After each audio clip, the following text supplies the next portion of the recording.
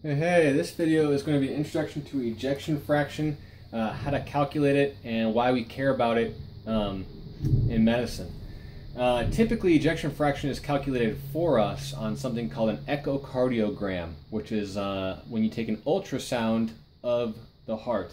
An ultrasound being like the same device that you use to look at babies inside of a pregnant mom's uterus, right? So normally that advanced device called an echocardiogram can tell us the ejection fraction without having to calculate it, but it is important you understand the science behind it. So first of all, what is it? Well, as you know, the heart has two stages to it, right? Two phases. The first one, let's just say the first one for the sake of this is going to be called systole, and the second one is going to be called diastole. We're just calling them first and second just because we have to call them something. So systole is the active part. It's when it's contracting. So like if this was a bag and this was in the heart and it was full of blood, during systole, this thing would squeeze and all this blood would then be forced out, right? So that's your heart pumping. Diastole is then after it squeezes, or draw like a squeezed heart and it's all empty.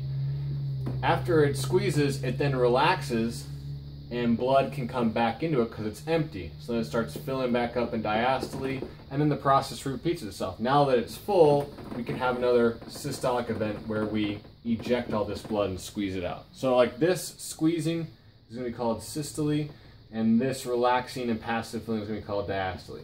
All right, we're all on the same page there. So now ejection fraction. Well, we already know it's going to be a fraction, it's going to be a percentage, and we know it has to do with ejection. So let's just say we're going to talk just about systole. So in systole, remember, that was the first one earlier, but I guess it could be the second one. We have our bag, it's filled with blood, and now we want to eject it. We want to squeeze this and pump so that blood exits. Now what we want to know with the ejection fraction is how much blood in here is going to be shot out. What part gets ejected? Now, it's a common misconception that a heart completely ejects all the blood. It completely empties itself with each contraction. And that's not true, especially with some conditions that we can get, like congestive heart failure. But what does happen is at the end of diastole, so that passive filling, I'll draw it like a bucket. During diastole, this bucket fills up, and at the end of it, we get what's called an EDV. And what does that stand for? It stands for end diastolic volume. So at the end of diastole, at the end of the passive filling, we have a certain amount of blood inside of our ventricle, right? So end diastolic volume. And whatever that blood is, whatever that amount is going to be EDV. Let's call it 100 somethings, just for right now. So there's 100 somethings inside there. Let's say milliliters. There's 100 milliliters inside there. Then during a stroke or a contraction of the heart, we have what's called a stroke volume. And what that means is then when this heart muscle contracts and it pumps, you all can probably picture in your head a heart pumping, and this blood gets forced out. Whatever amount gets forced out here, whatever amount of milliliters gets forced out into the bloodstream, into the aorta, that is the stroke volume.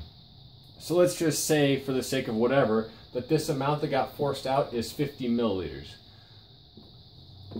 So now we have 50 milliliters ejected, and we have 50 milliliters left inside of our heart. And this is where the fraction of this concept comes from, because the ejection fraction is the amount, is the fraction of the blood that was in there that gets pushed out. So here we have 50 out of 100 got pushed out. This would give us an ejection fraction of, you guessed it, 50%. And that's why it's important, because that percentage, without having to go through the math, without having to look and, you know, oh, this guy's a little bit bigger, this girl's a little bit smaller, so it's 101 milliliters instead of 100 milliliters, or whatever. The actual volumes, the absolute volumes don't matter. What matters is how effective is that heart. Out of how much blood that ventricle holds, is it ejecting currently with each stroke. Now there are stroke to stroke differences, like there are contraction to contraction differences. Like one contraction might be really strong because, you know, your heart thinks that you're on a treadmill, so it's pumping more. that sort of thing, but they're very minute, and usually each stroke volume is going to be about the same. Another concept is cardiac output that we'll talk about in a different lecture, but suffice to say that ejection fraction is however much blood is inside your ventricle that gets pumped out. That's the ejection fraction.